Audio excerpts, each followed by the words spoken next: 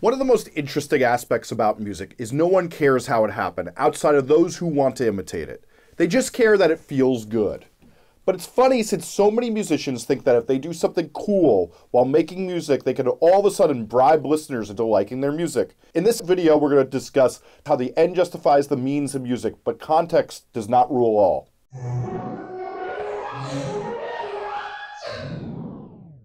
Hi, I'm Jesse Cannon, and this is Musformation. When the first Rage Against the Machine record had a disclaimer that read, "No samples, keyboards, or synthesizers used in the making of this record," it didn't take knowing that to have an emotional impact. But for those who cared, it developed a great admiration for the players.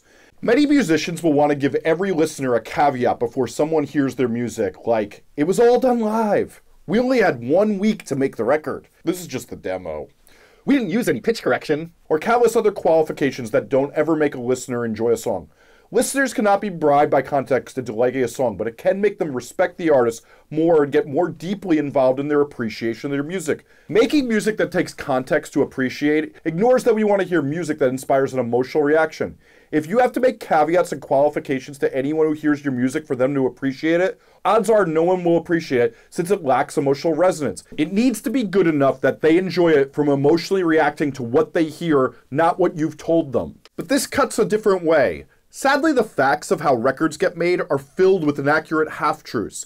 Look no further than the widespread acceptance of producer Joe Barresi punking listeners into believing he recorded Tool's drums in a helium-filled room, or a whole Queens of the Stone Age record was recorded with one single microphone, even though the behind-the-scenes videos showed them using tons of different microphones. If that weren't enough, there's a long lineage of musicians assuming that what a musician uses live is what they use in the studio, despite the two rarely being the same. Today, musicians see a synth in a producer's rack and assume that's the reason a song sounds great, but it's actually been broken for 5 years but looks great sitting there. I might have a whole studio filled with stuff like that.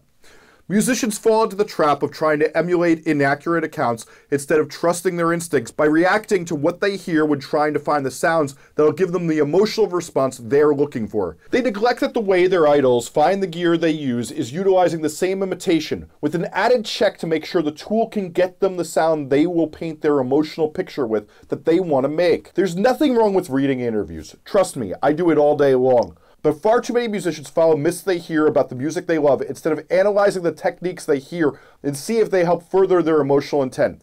The head tries to solve problems to save us the process of reacting, but the reaction is the most essential part of making emotionally resonant music. Since when the head does this shortcut, it turns off our reactions, causing us to forgo checking to make sure we're getting the result we think we're getting in music. We have to remember that reacting to music and getting better at finding the reactions we have to sounds is what makes us a great player.